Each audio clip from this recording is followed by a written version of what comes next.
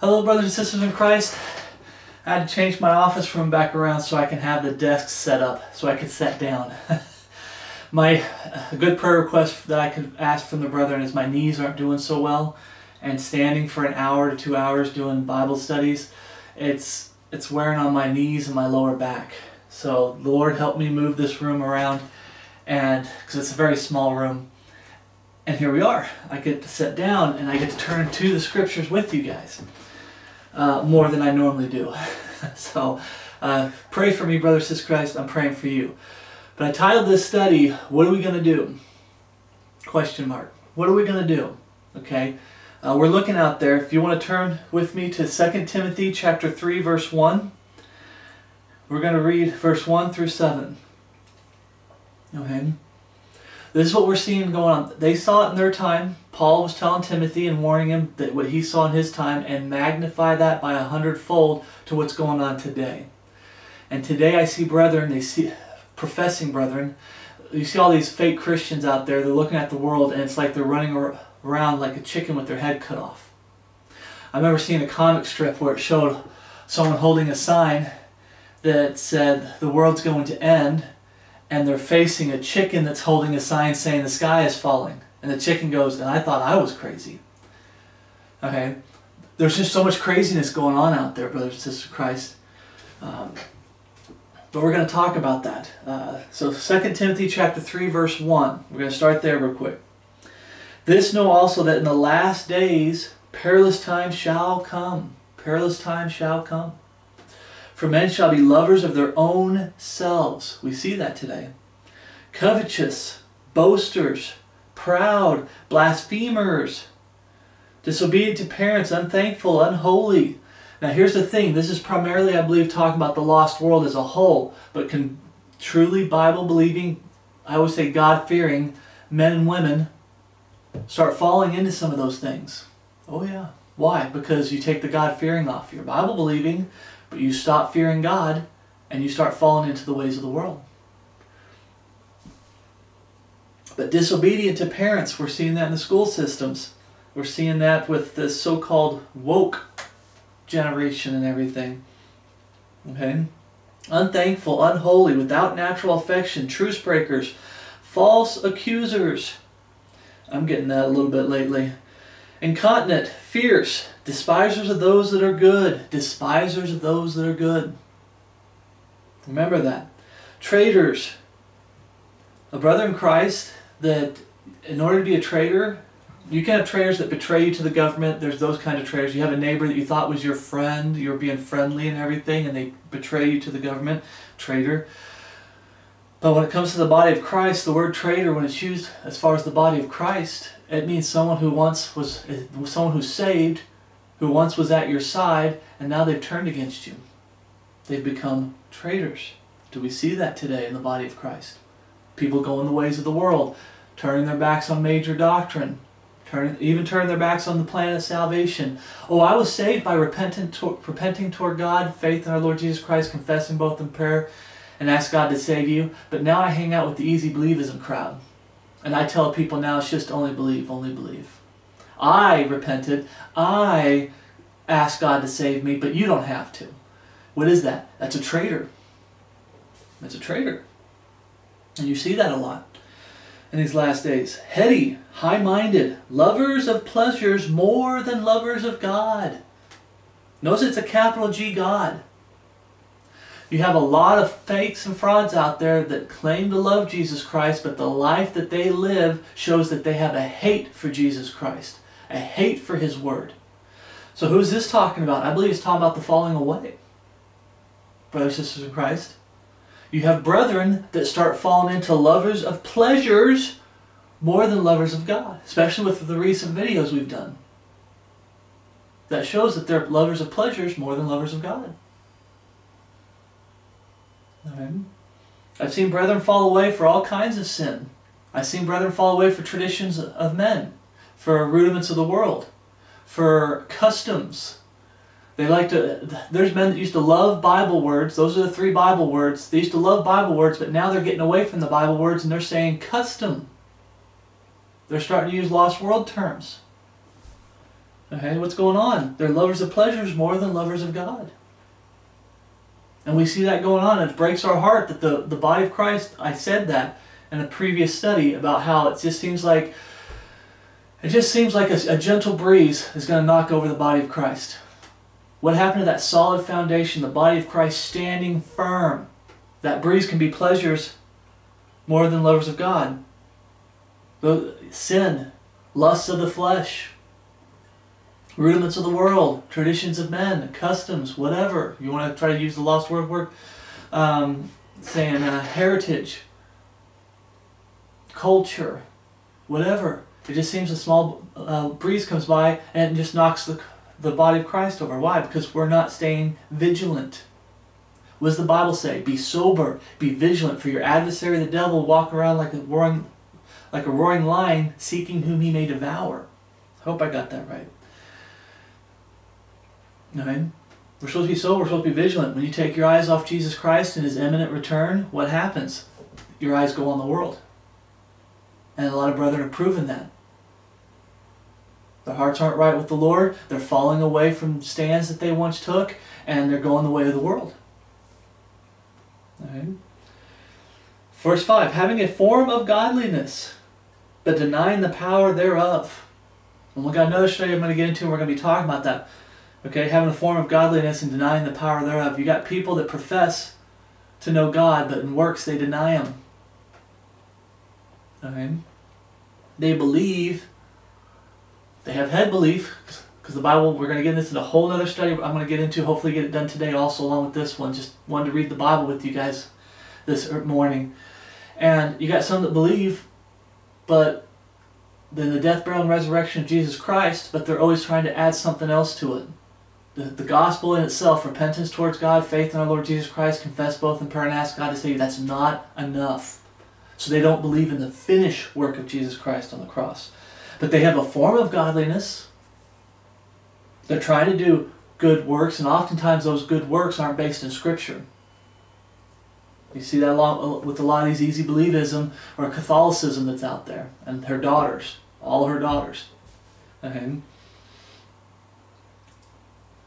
From such turn away. We're supposed to rebuke them and say, hey, that's not true Christianity. That's not true Bible-believing, God-fearing Christianity. You're a fake, you're a fraud, you need to repent, and you need to get saved the Bible way. And when God said it is finished, it is finished. For of this sort are they which creep into houses. Are we seeing that out there today?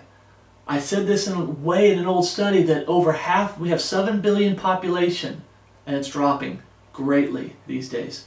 But at the time I was doing it was 7 billion in population, and over half the world's population, over 3.5 billion people believe in a Jesus Christ, and they claim to be godly, but they deny the power thereof. They reject the real Jesus Christ in the King James Bible. And what are they doing? For of this sort are they which creep into houses and lead captive silly women laden with sins, led away with diverse lust. Who's the first person Satan goes after? The woman. Who was the first person Satan went after in the Garden of Eden? The woman. The Bible says the woman was deceived, Adam wasn't. Satan's going to mess up the women, and look at the women of the world. Feminism, out of control. Abortion, out of control. Marriages falling apart. Because the women don't want to be wives. They want to be husbands. They want to be the man of the relationship and the marriage. Satan's really destroyed this world, hasn't he? Yes, he has. Ever learning and never able to come to the knowledge of the truth. Ever learning and never able to come to the knowledge of the truth. Going back to these people that have a form of godliness. Ever learning, oh, I'm studying. I've got all these books. I've got, let's see if I can remember the name. Catechism. I got the Catholic Catechism. This is my Protestant Catechism. It's not Protestant, it's Catholic. We did some studies on it. We might get back to some of the things in there in the future. It's not, they're ever learning. But they never came into the knowledge of truth. The knowledge of truth is so simple. It's right here. Brethren, I leave gospel tracts places. You leave gospel tracts places. Turn to Ephesians 5:15. So this is the condition of the world that it's in. We have so many false converts out there, and we've got brethren that are getting messed up by those false converts, and they're falling away. The great fall, I say great, but because today as we get closer and closer, the falling away gets greater and greater, but it just talks about the falling away in the Bible. And the world is just falling apart, and we see what's going on out there. We might get thrown into concentration camps. I'm going to use that word, concentration camps. You know, hard times might be coming. What do we do? What do we do? Turn to Ephesians 5.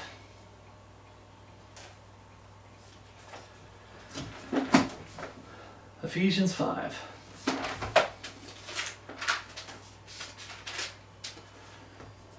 Ephesians 5:15. This is talking about the changed life, but 5:15. This is the part that's really important. You want to stop, pause the video, and read verses 1 down through 15. But I'm trying to hurry up because there's a whole chapter I want to read with you, brothers and sisters of Christ. Verse 15. See then that ye walk circumspectly, not as fools, but as wise.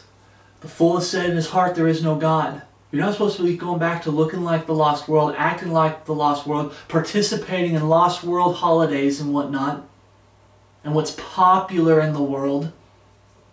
Okay? But you're supposed to be as wise. Why? Redeeming the time, because the days are evil. Are the days evil? Back then, they're saying the days are evil. Compared to back then, magnify it by a millionfold. That's what I want to say. Are the days today evil? Oh yeah. Redeeming the time, because the days are evil. Wherefore be ye not unwise, but understanding what the will of the Lord is. What the will of the Lord is. What's the will of the Lord? Okay. Turn to Romans chapter 12. And this is the verse I want to go through, you guys. I just wanted to get into context. The world is wicked. There's bad things going on out there. A lot of wickedness going on out there. And no matter what the world throws at us, what are we going to do? What are we going to do? We're going to go through this stuff. And a lot of you are going to be like, that's what I got to do. Okay, that's what... Oh, wait a minute. That's what I'm already doing. Amen. What's the point of this video? We're supposed to just keep living for the Lord every day. It doesn't matter what's going on out there in the world. Point out the window. It doesn't matter what's going on out there in the world. We're to continue to live for Jesus Christ.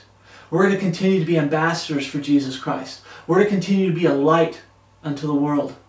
And the darker, and like the days are evil, the darker this world gets, the brighter your light will shine.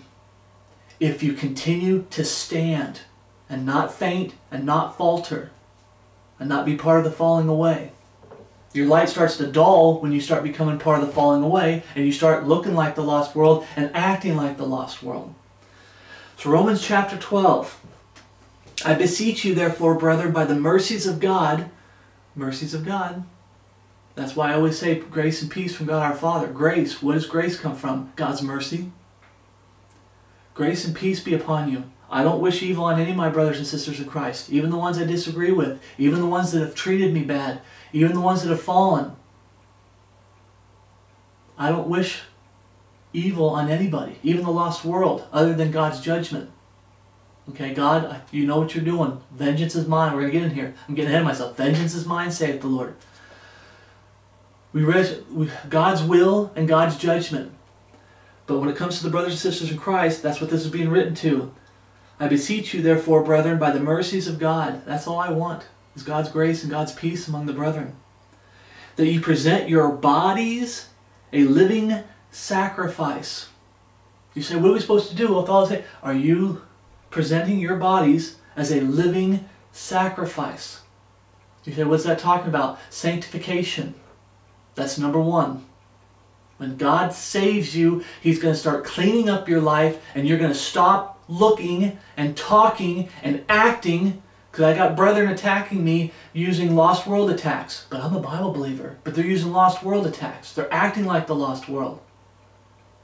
Okay? Be careful. Don't start falling back into the lost world. Okay?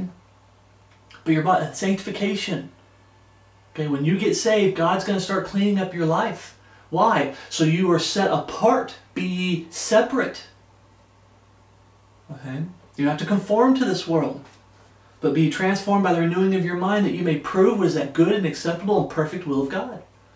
Love not the world, neither the things in the world. If any man love the world, the love of the Father is not in him. You're supposed to be separate. That's what the living sacrifice is. You're separate from the world. There's times in your life where it can be a beautiful day outside, but you're in ministry and God says, when's the last time you did a solid, hardcore, hour-long Bible study comparing Scripture with Scripture with Scripture with Scripture with Scripture? Oh, or you wanted to do something else, and God's like, hey, I need you to do a Bible study. You're supposed to be a living sacrifice. Oh, I might have to eat half the amount of food that I eat now and share some food with some of the brethren. Share some of my clothes with some of the brethren. We could get through we can come up to some hard times where the brethren need to stand next to each other. But you're supposed to be a living sacrifice. Ultimately what it's talking about is you're supposed to be set apart from the world. That which is highly esteemed among men is an abomination in the sight of God. You're supposed to be set apart. A body that's a living sacrifice will be holy, that's sanctification, acceptable unto God, knowing what the will of God is, what His commands are. We're supposed to be ambassadors for Jesus Christ. We're supposed to be part of the ministry of reconciliation. Everybody's supposed to be part of the ministry of reconciliation. Are you praying without ceasing? Are you staying in the Bible? What we're reading right here. Are you reading the Bible every morning and every evening? You start your day with the Word of God, end your day with the Word of God. But more importantly, not just reading it, because a lot of the lost world reads Bibles. A lot of Bible perversions, but a lot of the lost world reads the King James Bible. But the important part, to be acceptable unto God, remember, God looks at the heart. God sees the heart. Are you hiding God's Word in your heart? The Bible says, thy word have I hid in my heart that I might not sin against thee. When you present your bodies as a living sacrifice, how's your sanctification going, brothers and sisters in Christ? That's what you need to focus on, not what's going on out in the world. God's got all that under control. He's the one bringing it about. He's the one allowing it to happen. He's got it under control. All things work together for good to them that love God, to them that are called according to His purpose. All things work together for good. It might look like evil out there, but God's allowing it to happen for a reason. We're not supposed to get so distracted by what's going on out there. Point out the window again. Yes, we can open our eyes and look at it and say, okay, the Bible said this was going to happen. But we're supposed to be focused on being a living sacrifice for Jesus Christ. We're supposed to be focusing on our sanctification. How is your sanctification coming along, brothers and sisters in Christ, especially those who are newly saved? I talked about this in my testimony, how, wow, God had a lot of work to do on me when I got saved. I thought I was a professing Christian, and yeah, I was doing some bad things, but I didn't think my life was that bad. I'm talking about I didn't go about establishing my altar. What I mean is I thought, yeah, I'm a sinner, I'm dirty, I'm rotten. But how many of you, when you truly got saved, did God show you just how much of a sinner and how rotten you were when He started saying, okay, it's time to clean house? How many of you? You were like, wow, Lord, I didn't realize it was this bad. Okay, I got to get that out of my house. Okay, I got to stop doing that. Okay, I'm supposed to be doing this, Lord. And He starts cleaning up your life. Why? So you can be acceptable unto God. Are you living for Him? Are you being a light for Him? And it says here, which is your reasonable service. How many of the brethren out, well, professing brethren, I say professing brethren, but a lot of the brethren that are falling away, they're saying this isn't a reasonable service anymore. I have to be holy as Jesus is holy? You mean God's the final authority, not me? But I like being the final authority. But I like to be accepted among the people. Ye adulterers and adulteresses, know ye not that friendship of the world is enmity with God? Whosoever therefore shall be a friend of the world is the enemy of God. But I want to be accepted by the world. And you got these easy believism, they hate this. The belief alone, all things are possible if you only believe. Yet Paul says in Corinthians 15, 1 through 4, and he shows how there's Jews that believe, but they're zealous for the law. And I'm pointing at the study we're going to be doing later. They're zealous of the law. In other words, when Jesus said it is finished, they don't believe that. The easy believisms, with their actions, with the life they live, they don't believe it is finished. They got to stack as much sin as they can so that grace will abound. And what does God say? Are we to sin that grace may abound? God forbid. How we that are dead to sin live any longer therein? Okay? Which is your reasonable service. Anybody who truly gets saved and born again, becomes a Bible-believing, God-fearing man or woman, understands that when God calls you to holiness and has you present your body as a living sacrifice, you understand sanctification. You understand that it's a reasonable service. It's just reasonable. If I'm going to be an ambassador for Jesus Christ and I'm going to represent Jesus Christ, I need to obey Him. The Bible says, this is Jesus speaking, if a man love me, excuse me, if a man love me, he will keep my words, and my Father will love him, and we will come unto him and make our abode with him. Jesus said, you are my friends if you do whatsoever I command you. We're supposed to be representatives of Jesus Christ, ambassadors. The Bible words, ambassadors for Jesus Christ.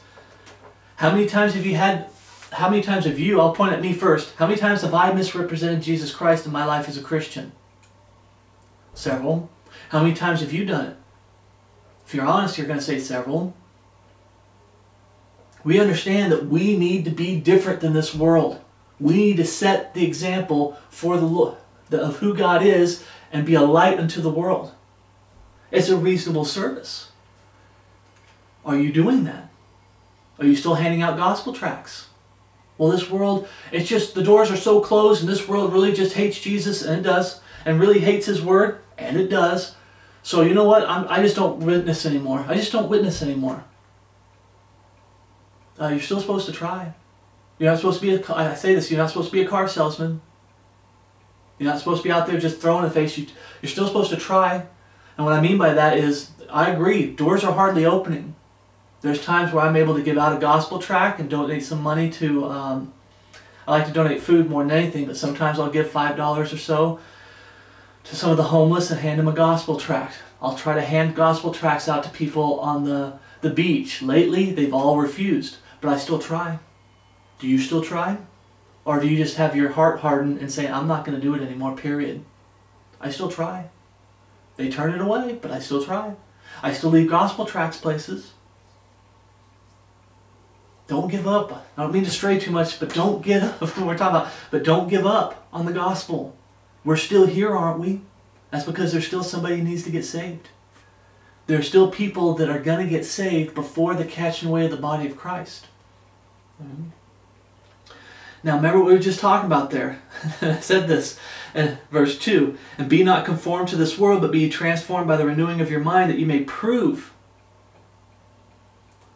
By the renewing of your mind, how we see sin. We're to hate sin.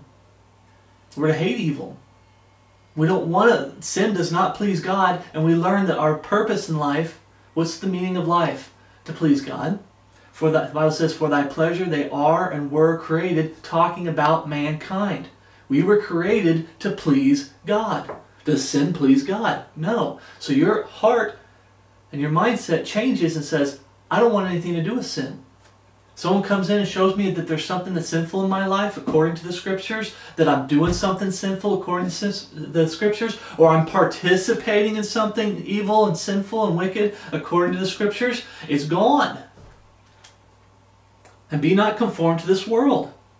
We're not to look like the world. We're supposed to be set apart. But be transformed by the renewing of your mind, that you may prove, that's the only way, for you to prove what is that good and acceptable and perfect will of God, is this comes into your heart. Thy word have I hid in my heart, that I might not sin against thee, and your life changes. When this is your foundation, and your heart's desire is to please God. Well, how do we please God? This Word of God, the King James Bible for English-speaking people, will tell you how to please God. I'm so frustrated, like some of the other brethren are out there, by this wicked world, these false converts, and now even our own brothers and sisters in Christ are falling for this, well, I can please God how I want to please God. Remember we just read earlier, having a form of godliness, that's the lost world. But right before it, lovers of pleasures more than lovers of God. Well, I'm going to decide how I want to please God. And ultimately, when you stray from this book and say, I'm pleasing God, and you stray from this book, what you're really doing is pleasing yourself. Lovers of pleasures more than lovers of God. It's about pleasing you. It's about pleasing other people. It's not about pleasing God. You want to be able to prove what is that good and acceptable and perfect will of God? You conform to the Bible. You be transformed by the renewing of your mind. You don't conform to the world. There's a change. Verse 3, for I say, through the grace given unto me, Paul is saved, to every man that is among you, not to think of himself more highly than he ought to think. Remember Jesus Christ. If you call me masters, and yet I've washed, I'm paraphrasing, but I'm your servant washing your feet, so you should be to other people. When you start getting into ministry, you should not get so puffed up and think more than you ought to think highly of yourself. Am I an elder in the church? Yes. Do I tell you guys that, I'll quote the scriptures on how you're supposed to treat an elder, but do I take myself and elevate myself above that? I'm a servant.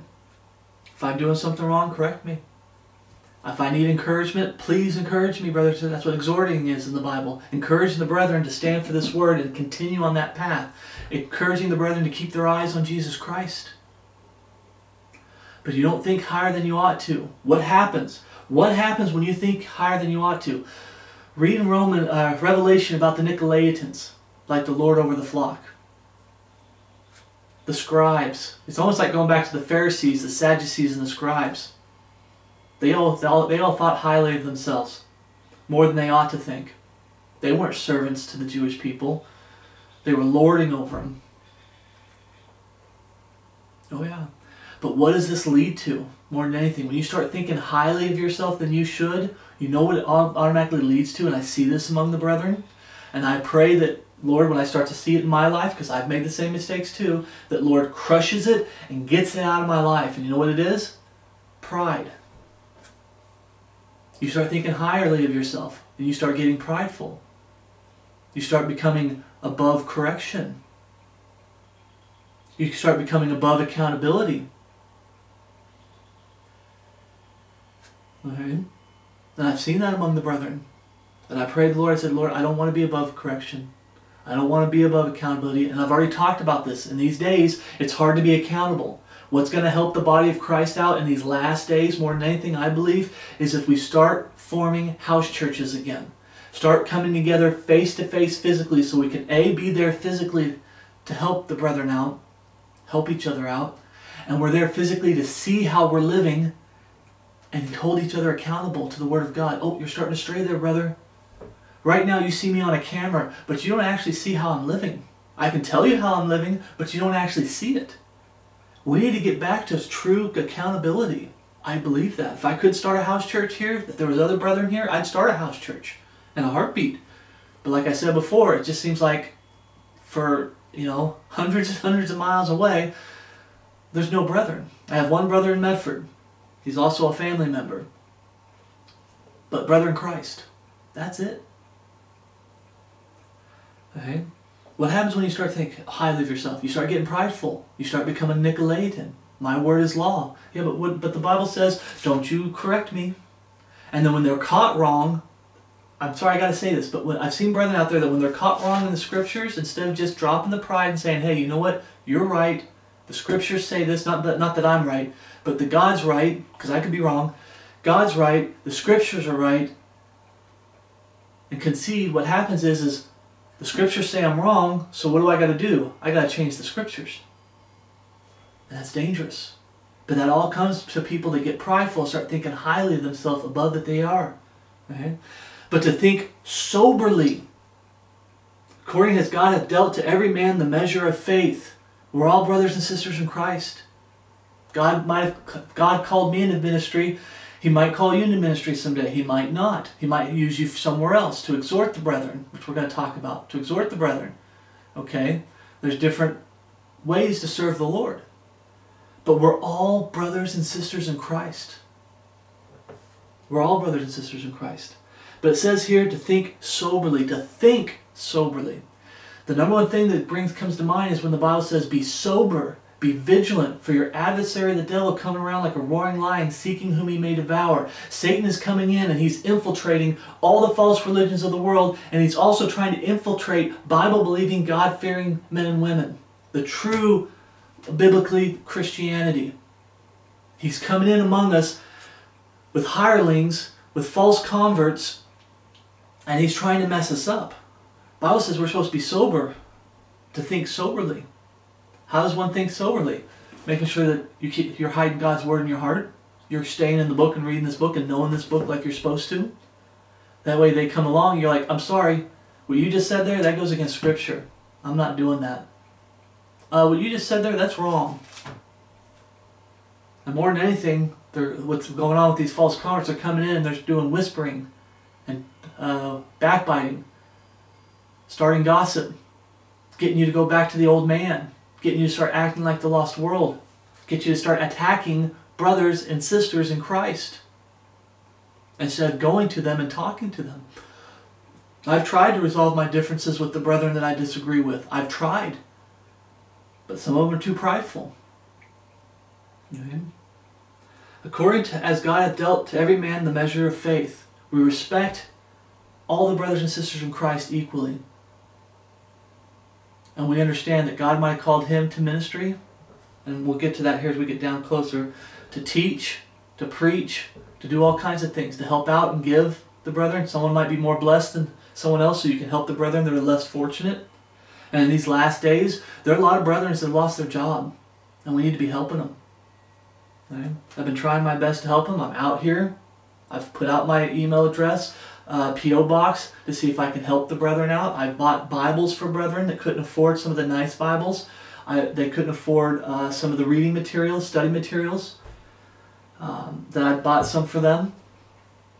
I've helped brethren out. Right? But it's getting ahead of myself. But everybody has different gifts, and we're supposed to respect them equally. We're not supposed to look down and think one's higher than the other. That if you actually become a pastor or a preacher, and that's the highest level of respect, and you deserve more respect than the person at the bottom that's donating, or the person that's out there witnessing, just dropping gospel tracts out. The brother that's there exhorting people in the comment section, just exhorting, trying to encourage the brethren. Continue to stand for the Word of God. Continue living for Jesus Christ every day. Continue looking for that blessed hope. Keep your eyes on Jesus Christ. Although He's not as important as the man behind the camera preaching and teaching. No, you are, brothers and sisters of Christ. You are just as important. Verse 4. For as we have many members in one body, and all members have not the same office, so we being many are one body in Christ, and every one member one of another. Having then gifts different according to the grace that is given to us, whether prophecy, let us prophesy according to the proportion of faith. Okay, our prophecies today come from the Word of God. The time that this was being written, it was also the spoken word. Paul is an apostle. He had a special office. God was speaking directly through him, and he was verbally speaking to the people. And he was writing letters to the people. Today, our prophecy comes from the Scriptures. Okay? And he'll help brethren, because I've learned more from the brethren. There's some brethren that can read a lot of things from the Old Testament, the prophecies from the Old Testament, some of the prophecies here, and they can do great teachings, like on the pre-time of Jacob's trouble, talking about the time of Jacob's trouble, talking about the 1,000-year reign of Jesus Christ. Because God has given them a gift of being able to read these prophecies and help explain them, comparing Scripture with Scripture, how some prophecies have been fulfilled.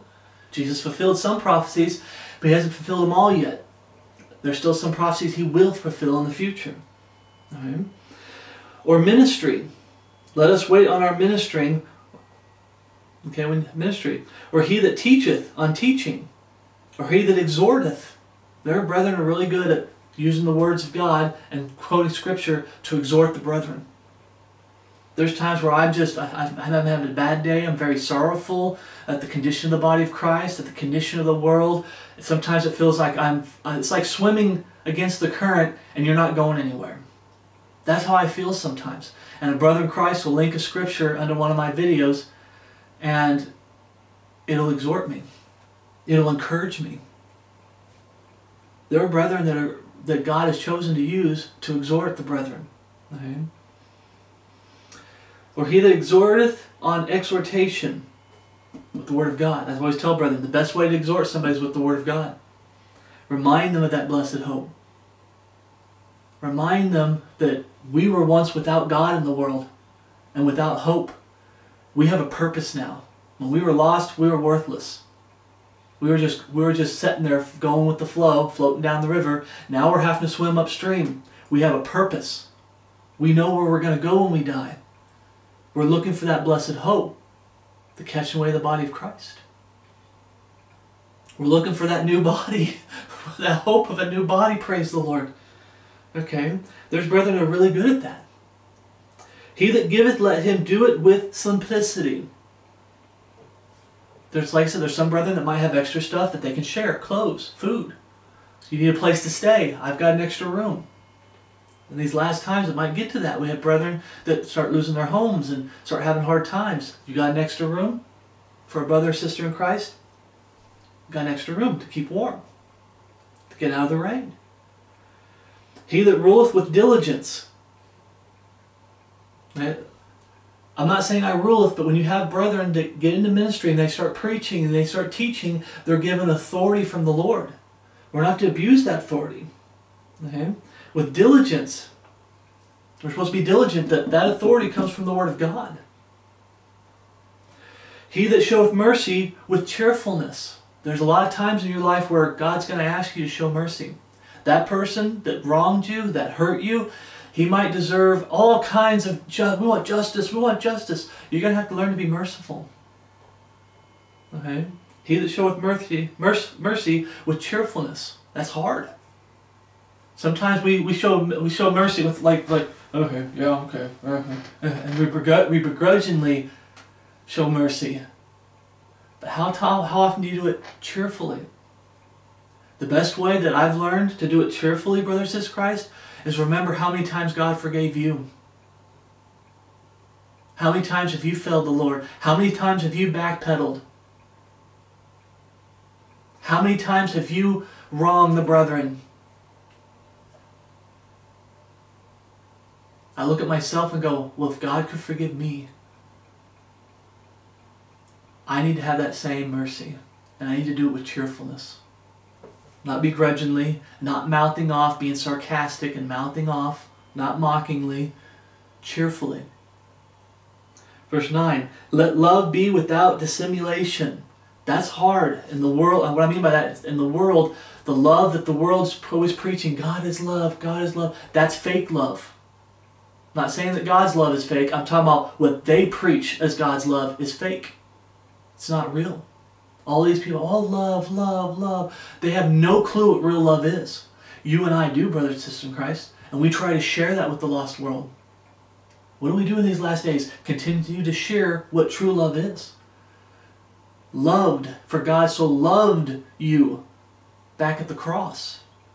Be careful about the present tense love for the lost world. God's going to send people who reject Him to hell. That ain't love. That's judgment. That's wrath. He's going to be pouring His wrath out on this world in the time of Jacob's trouble. That's not love.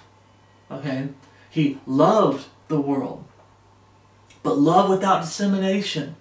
When I say I love, grace and peace from God our Father and our Lord Jesus Christ be with you all, and my love for you in Christ Jesus our Lord. I'm only capable of loving you, brothers and sisters in Christ, with true love, real love, because of what my Savior did for me, what Jesus Christ did for me, and did for you.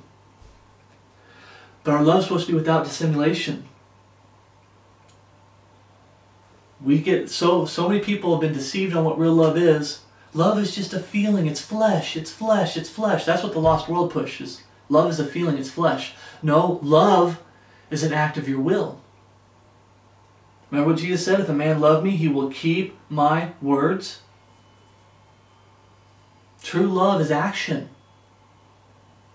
Let love be without dissimulation. In other words, another way to say it is it's not just, you're not just saying it, words, but do your deeds, your actions back up that love you have for a brother or sister in Christ.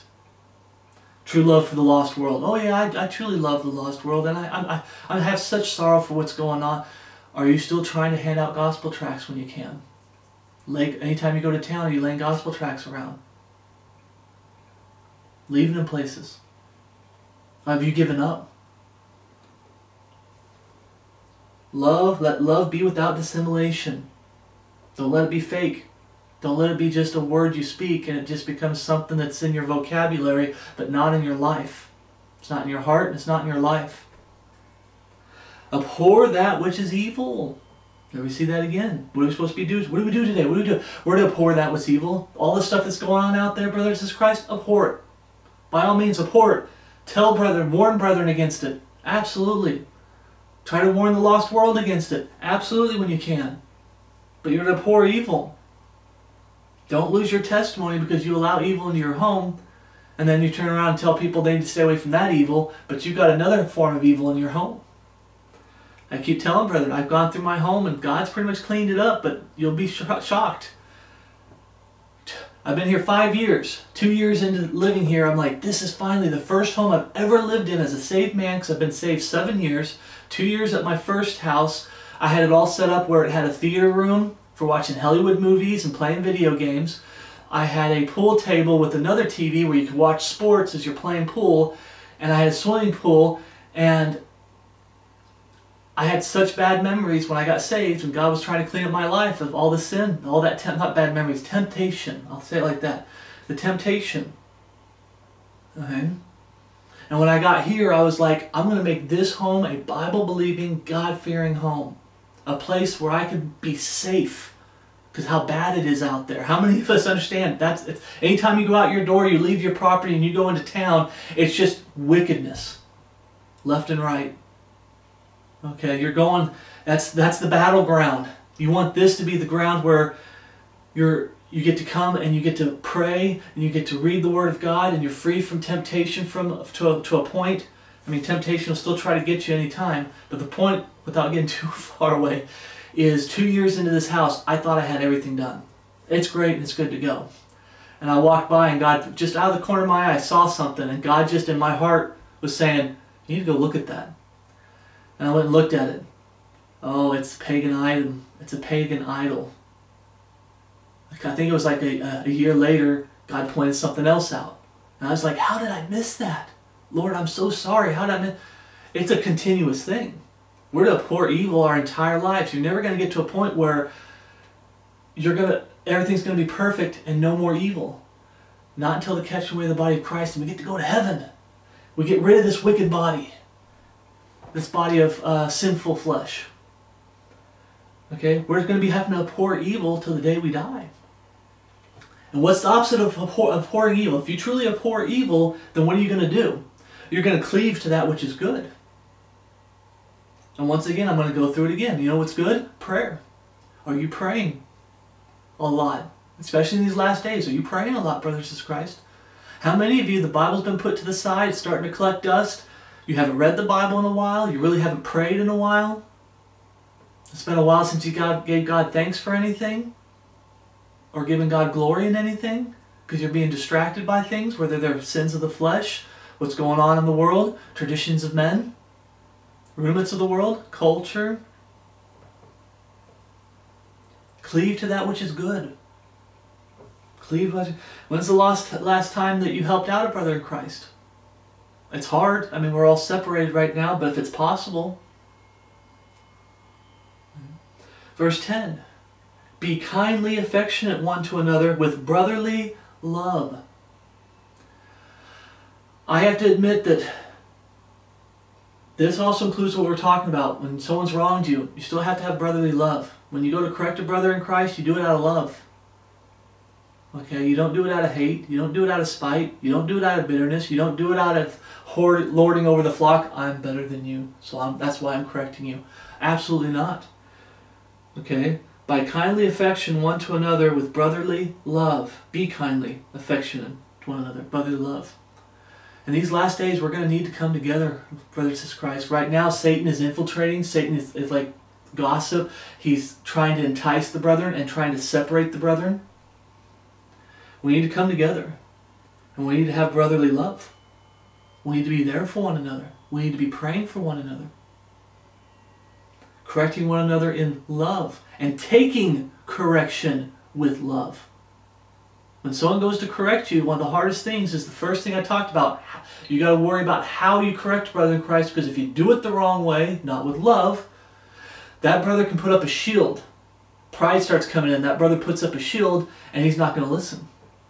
How you correct a brother in Christ is supposed to be with love.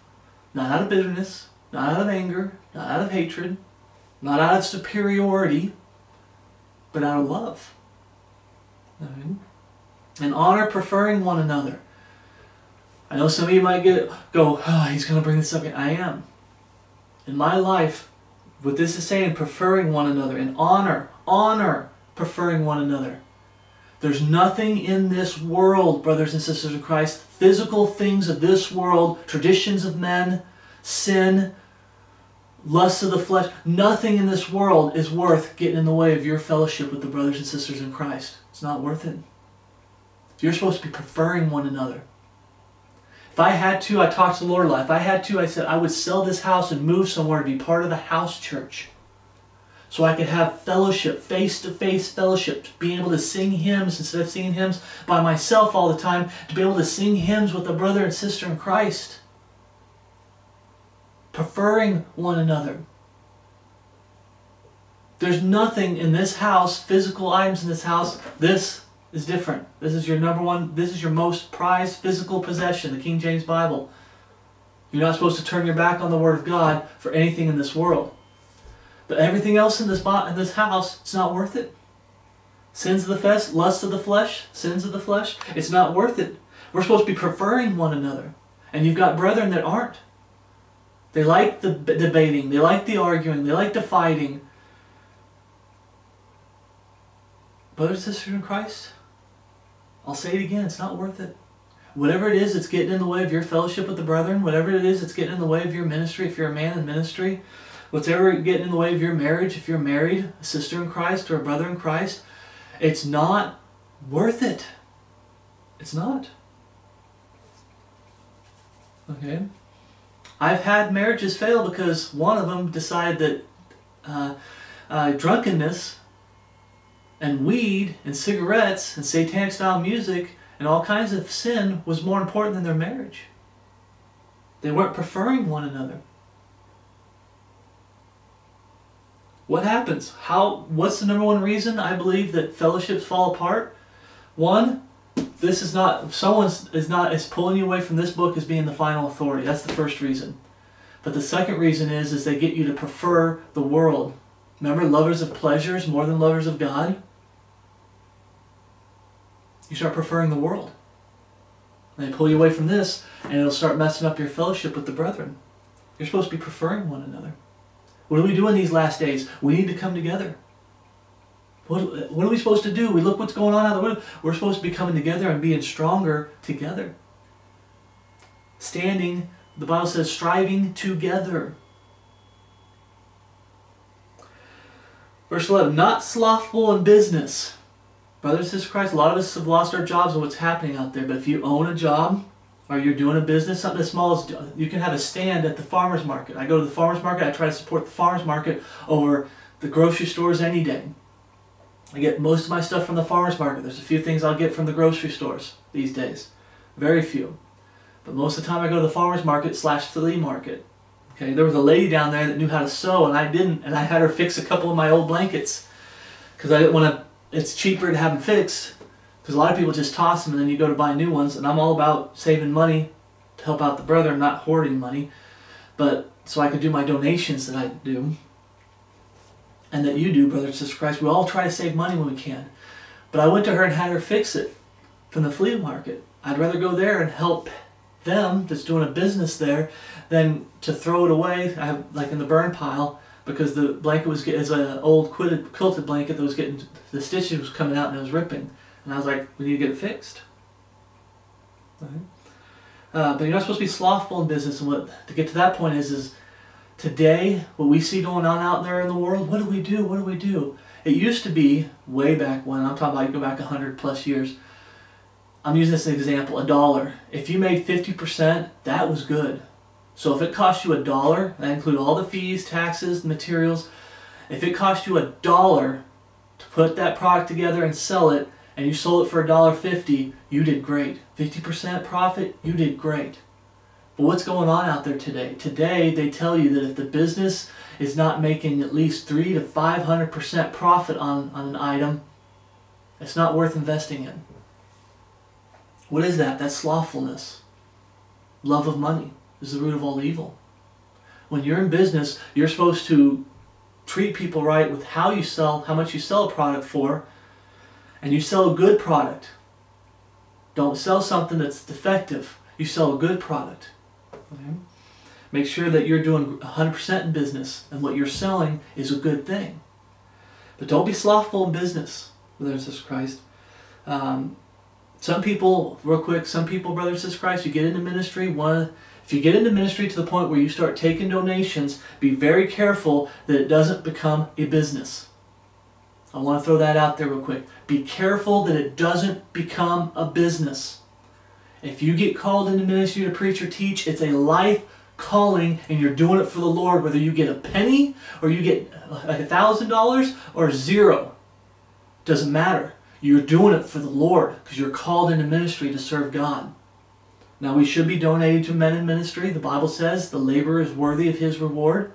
But the point is don't start treating it like a business. You cannot separate, in other words, you cannot separate and say, I want a separate life apart from my ministry life.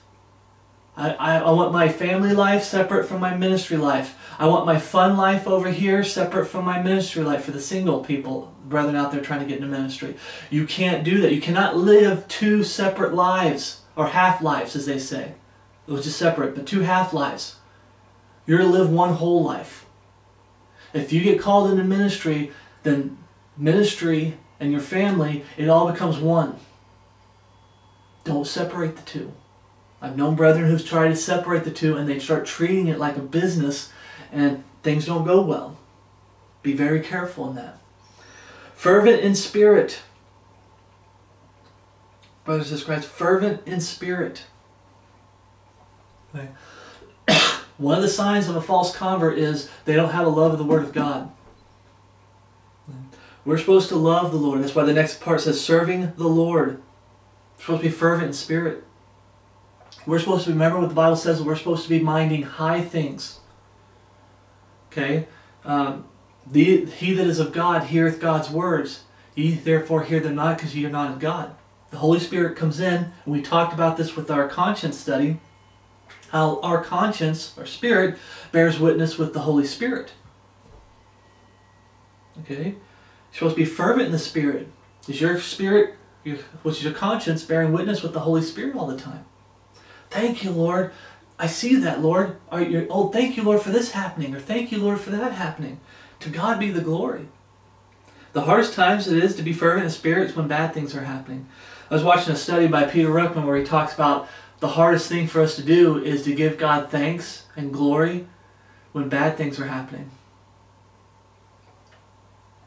We still need to give God thanks because He knows what He's doing. We might not see the whole ramifications of why He's doing it because we're not God. But God does. You need to trust God, and you still need to give Him thanks and give Him glory. Even when bad things are happening, we're going through bad times and tough times. Okay? But always serving the Lord, brothers and sisters in Christ. What do? Continue to serve the Lord. What do we do with what's going on in the world today? Continue to serve the Lord until He takes us home.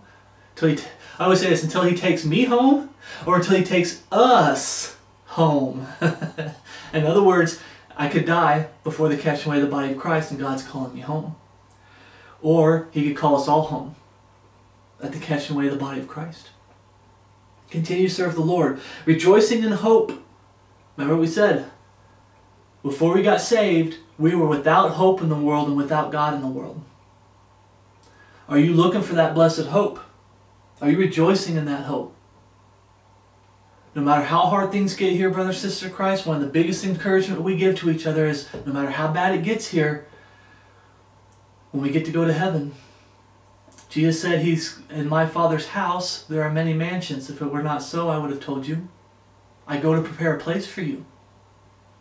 The catching away. We're supposed to be encouraging people with the catching away. And you've got brethren that are not encouraging the brethren with the catching away. They're saying, well, instead of it could happen any day, encouragement to live for Jesus Christ. When you say that the catching away of the body of Christ can happen every day, you're saying you're supposed to live for Jesus Christ every day. You're supposed to be looking for that's what looking for Jesus Christ is. You're living it. And we're going to be doing a study eventually on the helmet for a hope of salvation, which some of the brethren have taken off. Okay. But they're trying to steal people's hope. When you say that God's not coming, Jesus isn't coming for 5 or 10 years, what are you doing? Oh, Jesus is not coming. I don't think Jesus is coming in our lifetime. What are you doing? You're trying to steal people's hope. What is hope? I mean, faith. Faith is the substance of things hoped for, the evidence of things not seen. You're trying to destroy people's faith in the imminent return of Jesus Christ. Their faith in living every day for Jesus Christ.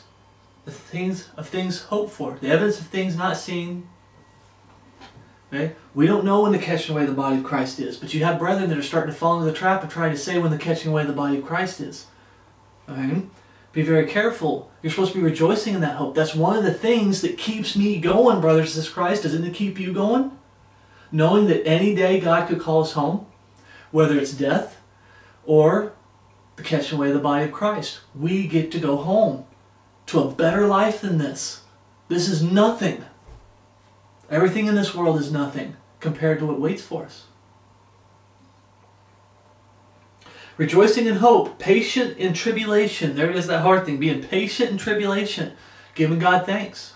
All these hard times that are happening, are you giving God thanks? You're still breathing. You still have clothes on your back. You're still getting to eat 1 meal a day, minimum.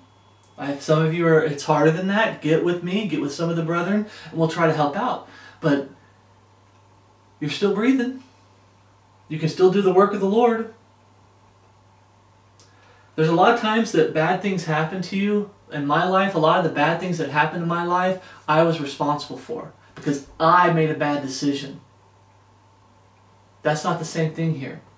When it says patient tribulation, it's talking about with the way the world's going. When God is pouring out His wrath on the world, He's punishing the world. When God is moving the world around, moving the pieces around, getting ready for the catching away of the body of Christ, so He can pour out His wrath in the time of Jacob's trouble, okay, there's going to be tribulation.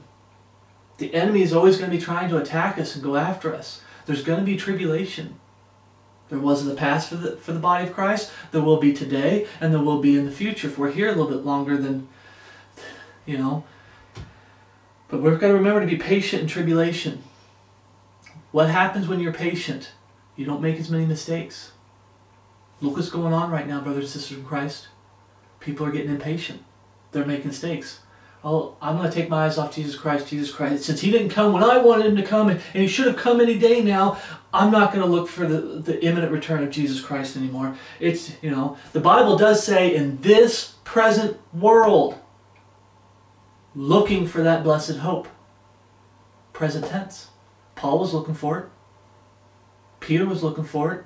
John was looking for it. Timothy was looking for it. And I can go through all the names. The early church was looking for it. Down through the centuries, all the church was looking for it. The body of Christ. But now today we got brethren that are turning their back on it. We might go through some hard times. I've never said Jesus is guaranteed to come back today. He's guaranteed to come. I've never said that. I said that we're supposed to keep our eyes open and our hope that could Jesus come back today? With the life that you're living. Could Jesus come back tomorrow? How are you doing with the stuff that we're talking about? How are you living for the Lord? All right. Patient in tribulation. Continuing instant in prayer. The Bible says to pray without ceasing. When we want wisdom, we ask God, who giveth to all men liberally and upbraideth not. When we need help, we ask God. When there's things we don't understand in the Bible, we ask God. Okay? Prayer is very important. Are you continuing in prayer, brothers and sisters in Christ? With everything that's going on, brethren fighting against brethren, are you praying for us? For the truth to be revealed to whoever's wrong? Are you praying? Okay. Are you praying for the brethren through these hard times? Are you praying for yourself in the sense of that I don't fall away? That's my biggest prayer lately, because I see it happening left and right. And I'm using this as an encouragement. Brothers and sisters Christ, don't be part of the falling away. If you find out that you have been part of the falling away, and you've been slacking, I haven't really been praying as much as I used to, I haven't been reading the Bible as much as I used to, get back to it. Let God pick you back up. Okay? He can. No matter how far you've fallen, God can pick you back up if you let Him and get you going again. Continue instant in prayer. 13, distributing to the necessity of the saints, given to hospitality. In these last days, it's going to be very important. You got brethren that are very prideful. And you can have brethren that fight you on it and won't let you. They won't let you. Distribute to the necessity of the saints, given to hospitality. I don't want your help. No, I ain't taking your help. You tried, though. That's the important part. You tried. But be there for one another. Verse 14, bless them which persecute you.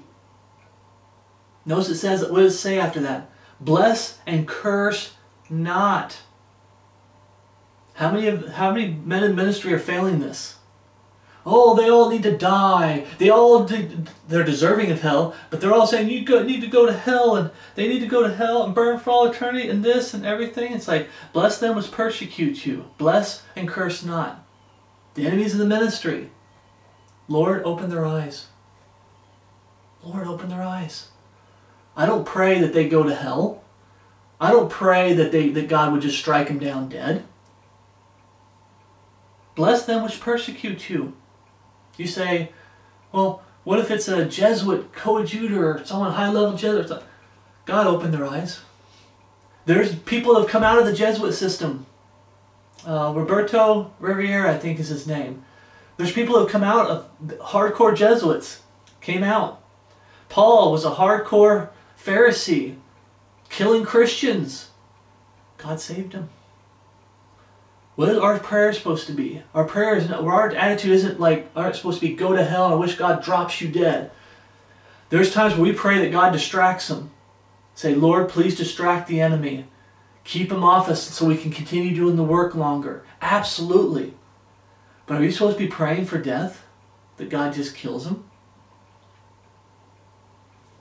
We're going to get to that. God might kill him. Absolutely. Further down, when we get back down to it, it says, vengeance is mine, I will repay, saith the Lord. You just say, Lord, I give them to you. They're enemies. They're really destroying this world. They're doing some very vile, wicked things. Lord, I give them to you. Lord, I pray that their eyes will be open, that they will drop the pride, and they can get saved. But ultimately, Lord, I give them to you. Isn't that hard these days? Absolutely. Especially when this verse is being applied to a brother or sister in Christ. When you start getting persecuted by a brother or sister in Christ. Over Christmas, I had a lot of attacks from people that are supposed to be brethren. Personal attacks, name calling. I don't wish any of them dead. I don't wish any of them, well, I pray that they're saved. And they're part of the falling away and they're misguided. That's my first prayer, that they are saved so we will be together in heaven someday. And if they're false converts, that God will open their eyes. Drop the pride. Time is running out. I've linked gospel message to people. Time is running out. And I mean it. You could die any day. There's no promise of tomorrow for the lost world. And for us, brothers and sisters in Christ, the only promise we have is when we do die, we get to go to heaven. Okay, we're sealed into the day of redemption. God will redeem us one day, catching away the body of Christ. Okay? And it says, and curse not. Hell is a curse. Be very careful. Be careful that you're not backbiting and whispering when it comes to brethren. Okay? Pray for them. I pray that God opens the eyes of my brothers and sisters in Christ that disagree with me on holidays. I pray for them. Okay? I don't curse them. Rejoice with them that do rejoice. Are you rejoicing with them that do rejoice, brothers and sisters in Christ? Okay? I know songs that's like, rejoice, rejoice, O Christian. We're supposed to rejoice that God has saved us. Rejoicing together. But more importantly, when you see good things happen to a brother in Christ, do you rejoice with them or do you get bitter about it? Especially if you don't think that they deserve it. Okay? Do you rejoice with them when good things happen? Get to the second half. And weep with them that weep. There are brethren that have wronged me and said some bad things about me and have turned their back on me. And I still pray for them. And when they're going through bad times, I'll weep with them. I don't want to see them go through bad times. I want God to open their eyes. And I tell God sometimes, not that I'm commanding God, but I said, Lord, even if it means doing whatever it takes to open their eyes. Do whatever it takes to break. When I say break them, break that wall of pride. Do whatever it takes, Lord. But I'm not wishing evil on them. I'm not wishing evil on them. Do you weep with them that weep?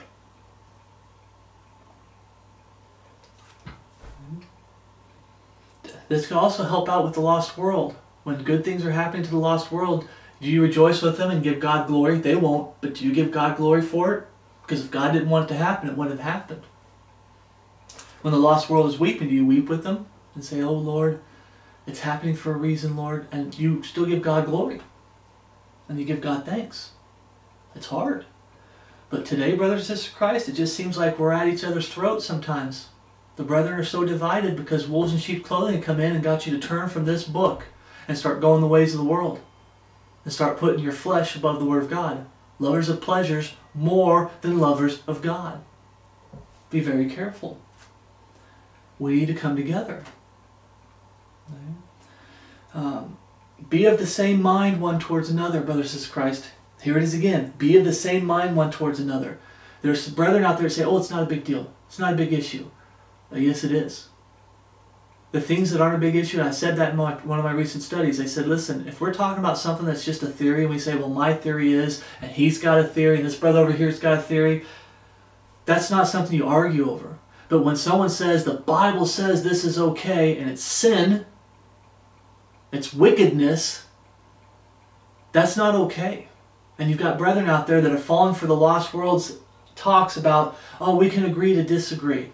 How'd that work out for America? I'm not saying America was predominantly Christian, but this Bible was the foundation of how we set our laws. What's right, what's wrong.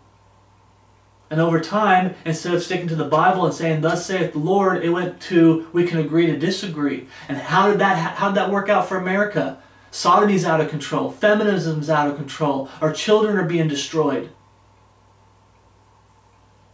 On and on and on and on. All because we had the attitude of we need to just agree to disagree. They can do their thing over there and you do your thing over there. And we can just agree to disagree. And you've got that same satanic philosophy trying to infiltrate the Bible.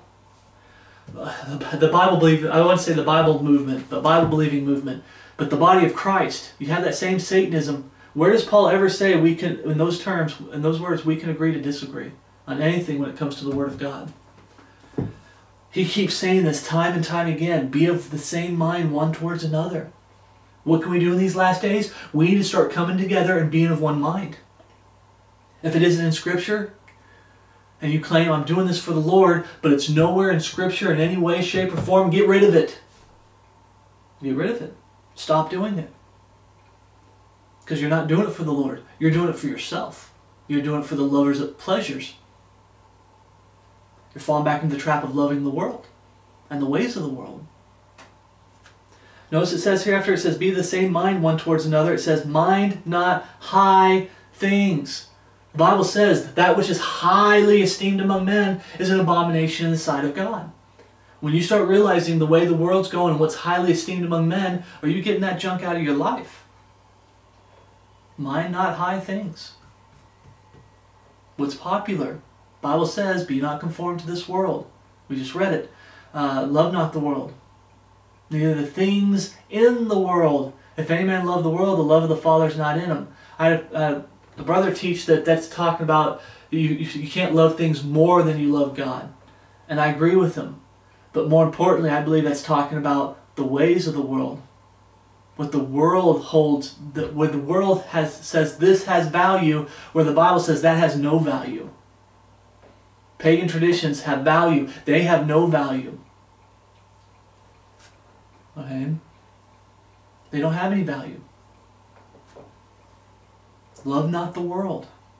Mind not high things, but consent to men of low estate. Brothers and sisters of Christ, the body of Christ is going to be full of men and brothers and sisters in Christ of low estate.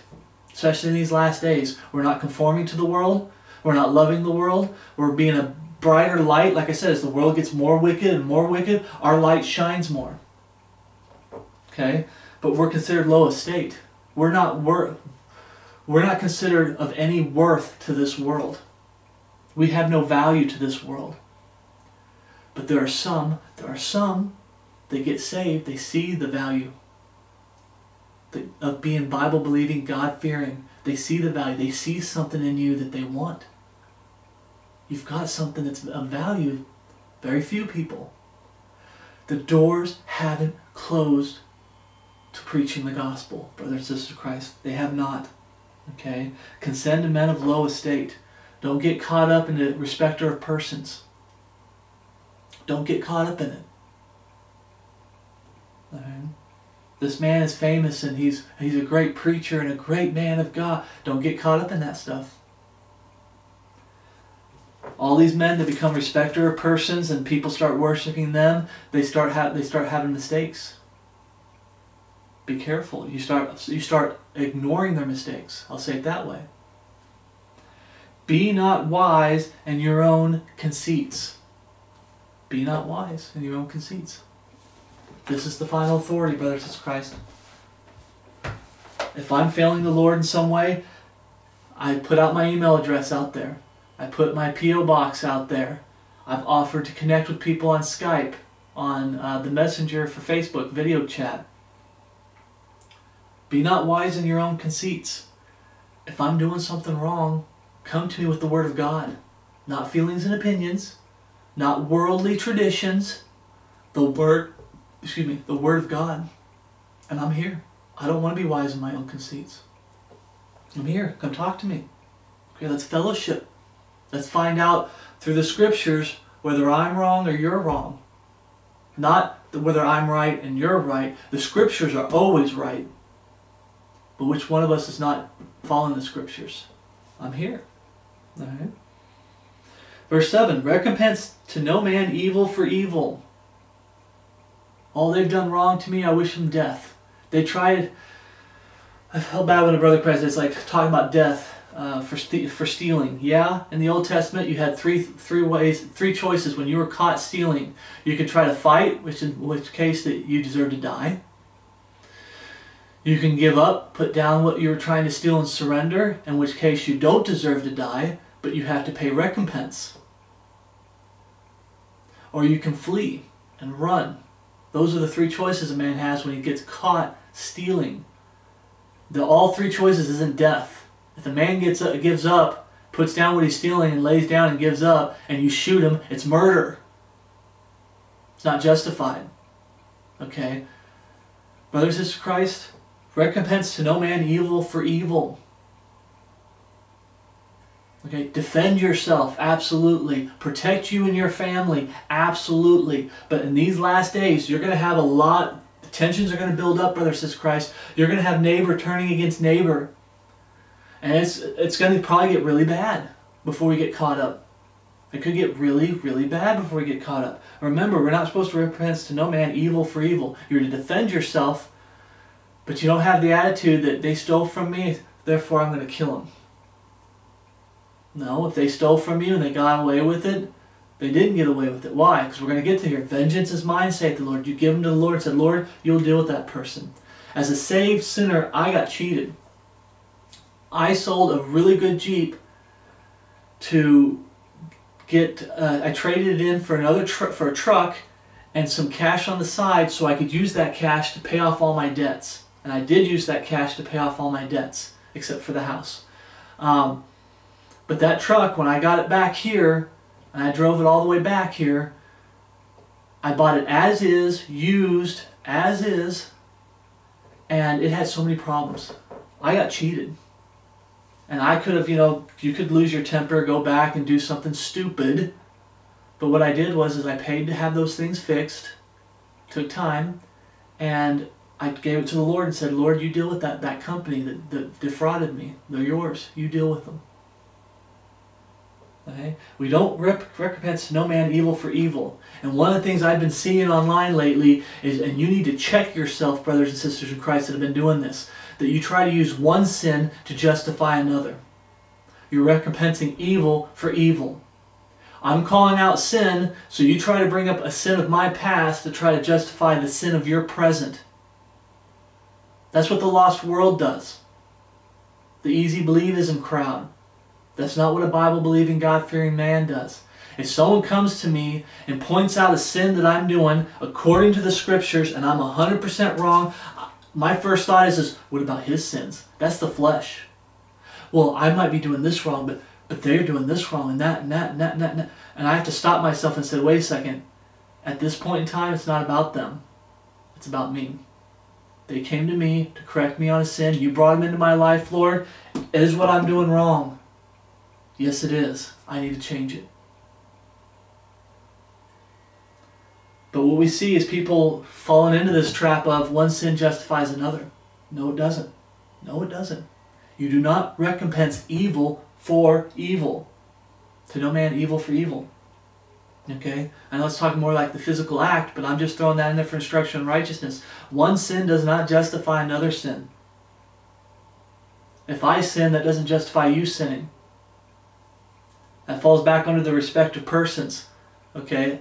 If you see someone who's a high estate and they're sinning everything, oh, we got to keep quiet, we got to keep quiet. No, you correct them. You correct them. Provide things honest in the sight of all men. Provide things that are honest. Brothers and sisters of Christ. In these last days, that is so important. That is so important. Okay? What I mean by that is truth. Providing things that are honest among one another. Lord, in the sight of all men, but especially among the brethren. Okay?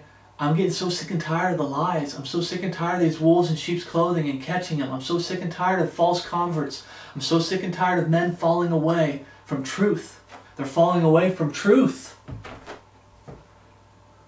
Provide things honest in the sight of all men. I want truth again in the body of Christ. In these last days, I want the brethren to stay focused and fighting for truth. Fighting together for truth. Okay? But provide honest in the sight of all men. You're going to have the lost world, going back to the lost world. What are we supposed to do? You go to the lost world and you look at them and how they're treating one another and how they're going to start treating us, especially how bad it's getting. We're still supposed to be providing honest and be things honest in the sight of all men. We're not supposed to take advantage of people. We're not supposed to, like I was talking about that truck that I got. I was cheated. I was lied to. It had a lot of major problems. We're not supposed to defraud one another. We're supposed to provide things honest. Okay? If you tell a neighbor, I'm going to help you, help them. Don't just offer your help because I'm trying to pretend like I'm a good Christian and then you don't go help them. Okay? Don't lose your testimony with the neighbors by saying this is wrong and then you're doing it. Okay? Provide things that are honest in the sight of all men. Verse 18, if it be possible, as much as lieth in you, live peaceably with all men. This is a tough one. I see brethren in ministry getting up there and they're threatening the evil, wicked world to come get them. I'm like, you shouldn't be doing that, brother. Why? Because it says here, if it be possible, as much as lieth in you, live peaceably with all men. You're not trying to live peacefully. You're trying to cause conflict. Okay? You give them to the Lord. Lord, vengeance is yours. I give them to you. Lord, protect this home. Distract the enemies that want to come after me and attack me and destroy this ministry, God's ministry, my usefulness in the ministry, whether they're trying to get my flesh to turn against me or they're trying to get brethren to turn against me. Regardless, as much as if it be possible, as much as lieth in you, live peaceably with all men. Peaceably. And we're supposed to strive to do that. This whole thing that's going on in the world today, it's going to start. They're starting the fighting and the rioting and the picketing and everything. If it all be possible, we need to live peaceably among all men. Could the fighting spill over into your yard? It could. It really could. And then at that point, you need to defend yourself and defend your family. Absolutely. But you don't go out there starting a fight. You don't go out there and live by the sword. What does the Bible say? If you live by the sword, you what? Ye shall die. You're not supposed to live by the sword. If you live by the sword, you will die. You can defend yourself, but you're not supposed to be going out there challenging him. Look at Paul. Look at Peter. When they were getting arrested, did they go, you ain't going to take me alive, and pull out their swords and just fighting to the death? No. Okay. They got arrested. They got put in prison. They didn't fight. Okay. If it be possible, life in you, live peaceably among all men. It might get so bad, brothers in Christ, you might get hauled off to a concentration camp. If they come to my door, and I've told this to some brethren, if they come to my door and they knock on my door and say, listen, it's national law, you have to take the COVID vaccine, okay, or go to a concentration camp, you know what? I'll grab my Bible and say, I'm not taking that shot, and you go to the concentration camp. You don't sit here and go, I'm going to fight to the death. You guys have no place here and no business here, and fight, fight, fight. You get shot and killed and you stand before the Lord, and the Lord's just going, I could have still used you. There was people at that camp that needed Jesus Christ preached to them. Right? If they come in and they try to force you to take the shot, by all means you defend yourself, and if you die, you die. If they get you with the shot without killing you, now you got 3 more years to serve the Lord. You got 3 more years to serve the Lord before you get to go home to be with the Lord, our great God and Savior, Jesus Christ. Be very careful. Be very, very careful, brothers in Christ. If it all be possible, live peaceably with all men. If it all be possible. And that possible part has to do with self-defense. Be very careful. Okay? You can have neighbors that wrong you. You can have brethren that wrong you. But if all be possible, you give them to the Lord. 19. Dearly beloved, avenge not yourselves, but rather give place unto wrath, for it is written, vengeance is mine, I will repay, saith the Lord. Give it to God. That person wronged you, by all means, you don't just throw yourself back out there to get hurt again and again and again and again. That's foolishness. But when someone's hurt you, physically, spiritually, false converts, brothers in Christ, they're getting deceived by false converts, wolves in sheep's clothing. Alright? You give them to the Lord. Lord, please open their eyes. Lord, I give them to you, you'll deal with them. I will repay, saith the Lord.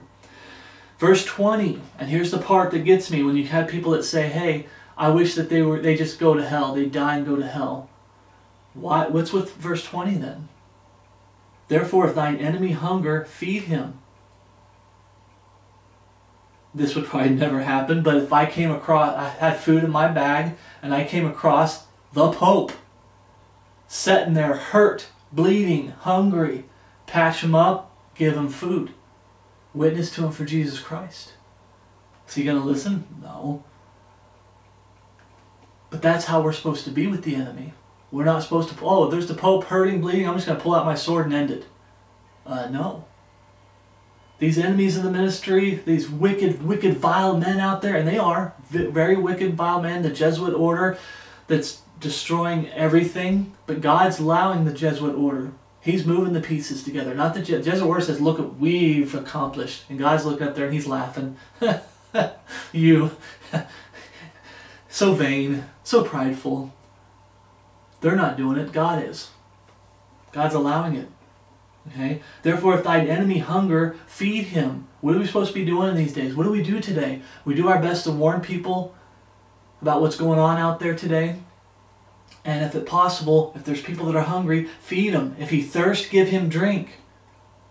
Your enemy. For in so doing that shall heap coals of fire on his head. The Bible says whose damnation is just. When they stand before God at the great white throne, their damnation is just. If they die and go to hell, their damnation is just. We give out gospel tracts to keep the lost world accountable. We're not trying to get people saved left and right. A big revival. It's not going to happen. But we hand out gospel tracts to keep the lost world accountable. So when they stand before Jesus Christ at the great white throne, their damnation is just. Future tense. And I say if. Who knows? If one of them might repent someday. One of them might get saved. Here you are wishing someone to go to hell and that they would die and everything. And it's like, what if they get saved a year from now? 6 months from now? 2 months from now? And they come to you, oh, I'm sorry, I was wrong. I was serving Satan. I was a high-level Jesuit. Hopefully that would humble you. Okay? Be very careful.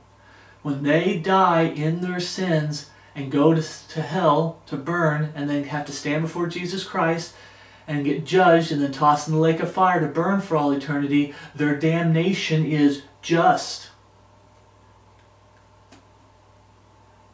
But today, how are we supposed to treat them? We treat them by preaching the truth to them. We preach truth to them. They're hungry, you feed them. They're thirsty, you give them water. Okay? Why? Because ultimately what's going on today, this last verse, verse 21, what's ultimately going on today, brothers and sisters in Christ, is be not overcome of evil, but overcome evil with good. With good. This right here. The Bible tells us what to do. Right there, with good. Is it a good thing to feed someone who's hungry? Yeah. Is it a good thing to feed someone who's thirsty? Yeah. But he's an enemy. Doesn't matter. Okay? There's some wicked things done on the battlefield, but there were some battlefields where they were taking the enemies that were wounded and they were patching them up. They were still prisoners of war, but they were patching them up and taking care of them. Because that's the good thing to do. How do you treat your enemy?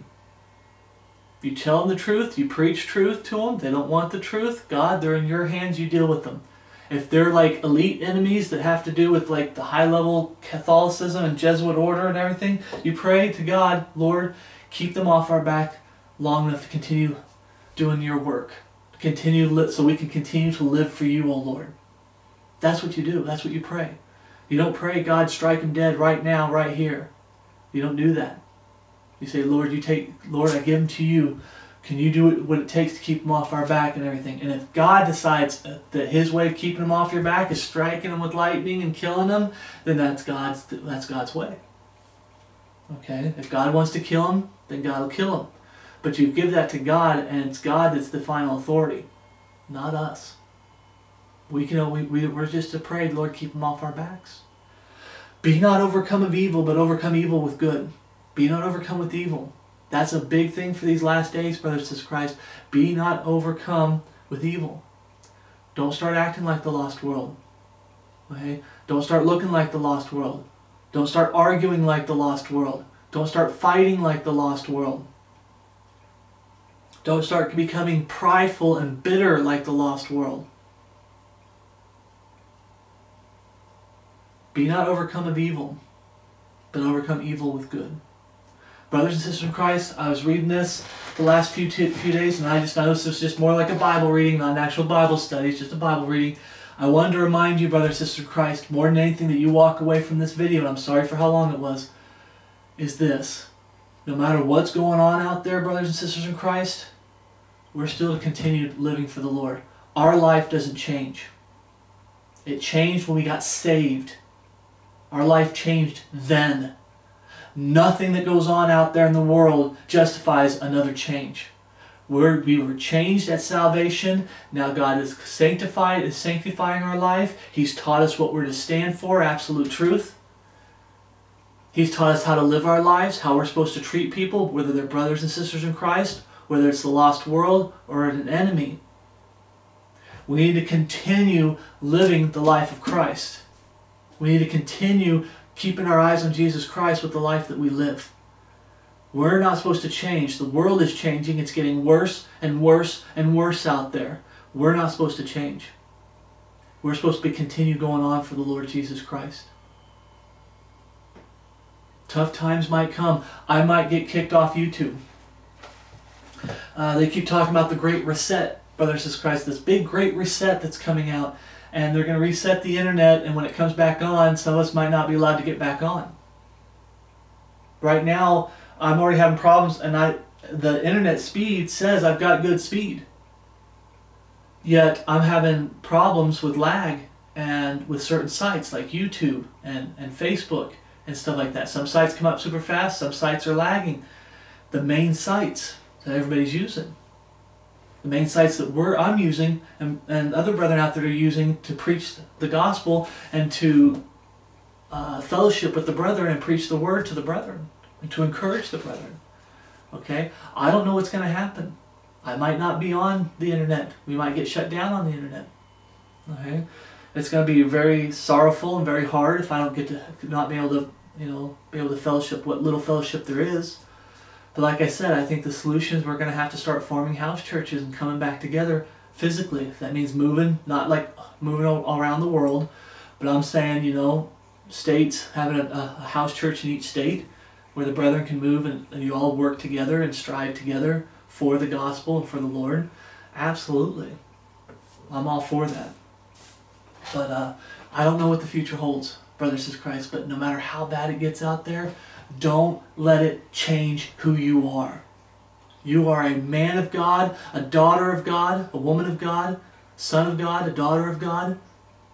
You're a Bible-believing, God-fearing man or woman. Don't let the world change you. Be not overcome with evil, but overcome evil with good.